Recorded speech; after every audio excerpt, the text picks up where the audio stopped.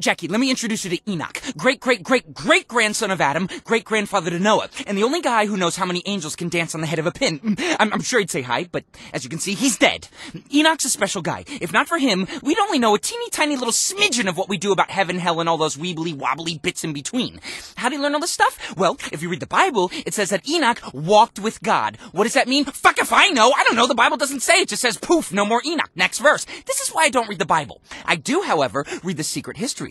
And it's there that we learn Enoch actually ascended to heaven, where he apparently took some night classes, because the next time we see him, he's back on Earth, busy being the world's foremost expert on all things occult and supernatural.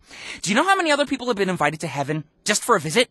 0! Seriously, they loved him up there. So much, in fact, that upon his death, a heavenly host descended from the clouds simply to inscribe his skull with the language of angels. That's the markings you see. No one has ever been able to decipher them. But when the skull is placed in absolute darkness, the markings emit a faint singing noise, which is kind of a cool thing.